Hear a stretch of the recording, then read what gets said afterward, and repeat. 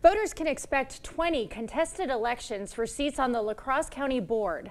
Candidates needed to declare candidacy by Tuesday. Data from the county clerk's office says 10 candidates will run unopposed. 8 of those are already serving on the board. All county board members serve 2-year terms. County voters will also vote for Todd Bjerke's circuit court seat. Bjerke retired last year, and the governor appointed Mark Huseman to finish Bjerke's term.